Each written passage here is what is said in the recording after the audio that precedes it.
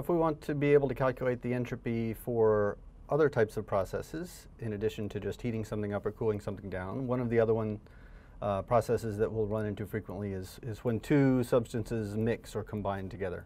Either gases mixing to form a mixed gas, or two solvents mixing to form a solution. And that's easiest to think about in the case of gases. So let's illustrate what I mean by mixing. Let's say we have a gas. Let's say I've got some number of moles of gas A,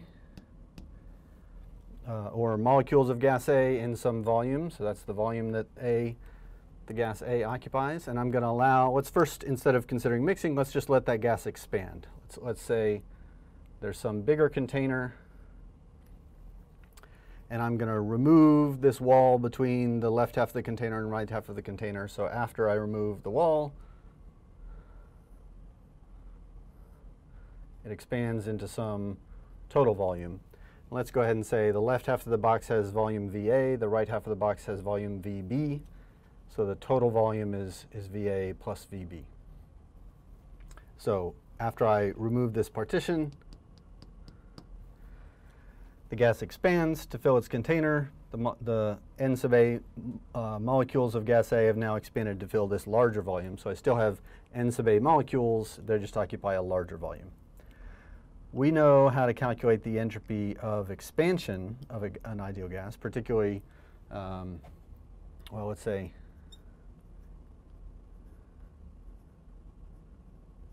if I go back to the Clausius theorem, the entropy, the change in entropy is going to be related to the change in heat. And what we do know how to do is calculate the heat of a reversible isothermal expansion of an ideal gas. So if this gas expands isothermally, so the 1 over T is just 1 over T. The heat dq for a reversible isothermal expansion of an ideal gas, we've seen before, that was nRT over V times the change in volume. The T's in this expression cancel, so this is just nR over V dV. That's the differential change in the entropy. If I want to know the actual change delta S, I just have to integrate. Integral of ds is delta S. Integral of nR over V dV. On the right side, that's going to give me n times R. Integral of 1 over V is natural log of V. If I integrate that from some initial to some final volume, I'm going to get log of the final volume over the initial volume. So that's a new expression. Since we know how to calculate heat of a reversible isothermal expansion, now we know how to calculate the entropy change for the expansion of an ideal gas, isothermal expansion of an ideal gas. If we apply that new result to this case, gas A expanding from volume A to the total volume, so the change in entropy of that gas A is moles of gas A times R times the natural log of the final volume, V total, over the initial volume, VA. So that's the entropy of the expansion of an ideal gas. To talk about mixing of two gases, now let's say before I remove that partition, there were some molecules of a different gas, N sub B molecules of a different gas on the right-hand side of the container. So after the partition is removed, that gas also expands to fill the entire container. So now the container has a mixture of gas A and gas B. From the point of view of gas B, all it's done is expanded from this initial volume into a larger volume. So its entropy changed. The change in entropy of gas B is also moles times R times natural log of final volume over initial volume. The only difference is I have N sub B moles of gas B, and it expanded from this initial volume of V sub B into the total volume. The total entropy, and in fact what we'll call that is the entropy of the mixing. If I combine those two terms, Na R log V total over VA plus NB R log V total over VB. That would be the total entropy change for the process, or we call that the entropy of mixing because it's the entropy when gas A and gas B mix together. I just removed the partition. They both mix together in the same total volume. The total volume didn't change, just the volume occupied by each individual gas changed. So that result is correct. That result is fine. We can clean that up and make that look a little more appealing by doing a couple of things. First of all, when I write this next line, so the volumes of this gas that we're talking about here, if I rewrite each of those volumes using the ideal gas law, nRT over P as the volume, then I'll rewrite the entropy of mixing as N sub A R. So in this fraction, I have a volume over a volume. The volume in the numerator, the total volume, I'll use the ideal gas law. So the total volume becomes total number of moles times R times the temperature over the pressure. In the denominator, I've got the volume A, the volume before the system expanded. So that was moles of A times RT over P. So if I do that, I'm going to have cancellation. RT and P all will cancel. And what I have left is just ratio of total number of moles to the moles of A. The same thing is going to happen in the second term.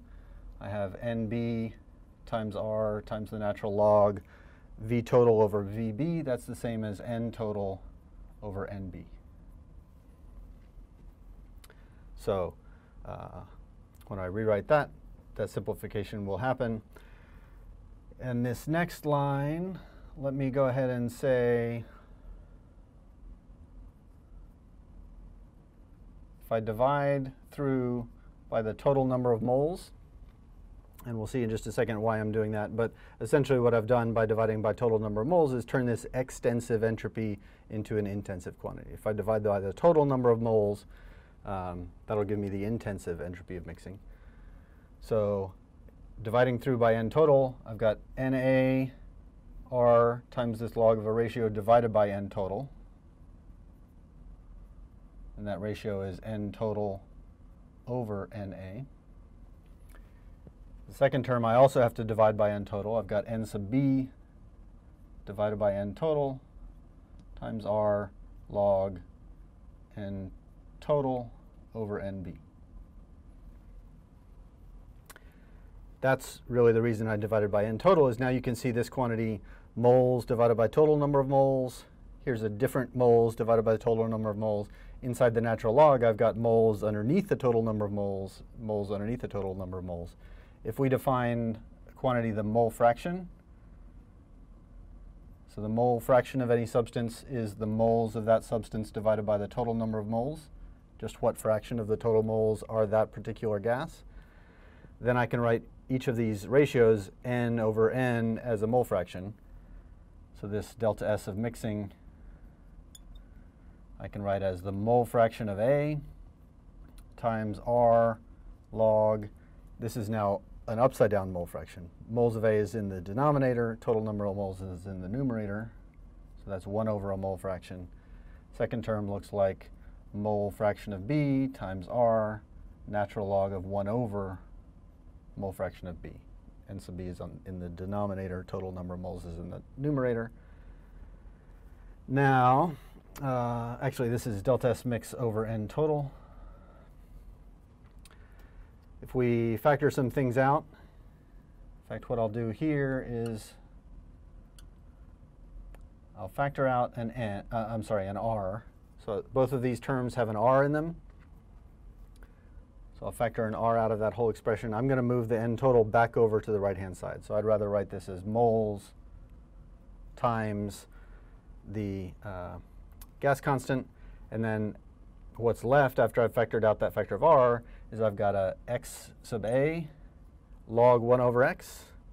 But log of 1 over something is just the negative of the log of something. So I'd rather write it as xa log of xa with a negative sign, and xb log of xb which also brings out a negative sign. So I've factored those two negative signs out of the parentheses as well.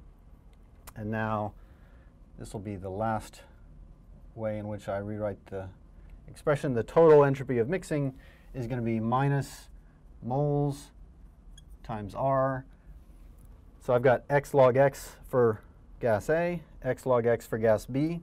If I had done this for 3 gases, if I had 3 separate containers and I allow them all 3 to combine, or 10 separate gases that I allow to mix together, each one of them is just going to expand from its initial volume into the total volume. So each of these terms that looks like entropy of expansion of gas A and gas B, I just have one term like this for each of the gases. So even if I have more than 2 gases, I can write this as sum of mole fraction times the log of a mole fraction, just summed over all the gases that I'm allowing to mix together. So here's an expression that at the moment we only know is true for an ideal gas. Turns out that same expression is true for an ideal combination of liquids as well. For example, if we wanted to, and this is just an illustration, we'll talk more about mixing of fluids later on, but let's say I have a beaker with liquid A and another beaker with liquid B, and I want to pour those liquids together into a larger beaker and make a solution, a mixture of liquid A and B together. If I want to calculate the entropy of mixing those 2 liquids with one another, I could go about that by saying, let's make a lattice model. Let's divide the liquid up into a bunch of lattice boxes. In this liquid, every box is filled with a molecule of liquid A. In this beaker, every lattice is filled with a molecule of liquid B. In the combined, in the mixed solution, some of them are A's and some of them are B's. If we calculate the entropy of mixing those 2 things together, we'd also get the same result. It also turns out to depend only on mole fractions of A and B in this form x log x summed together. So it turns out this is a more general expression than just for ideal gases, although all we've done for right now is derive it for an ideal gas, a mixture of ideal gases. And you'll notice also that this expression looks a little bit familiar. Entropy being related to the sum of x log x, that's very reminiscent of entropy being negative Boltzmann constant times the sum of p log p, which is an expression we've used for the entropy ever since we first defined that quantity. So this is a way of calculating the entropy now for a mixing process. So at this point we can calculate the entropy for several different types of processes.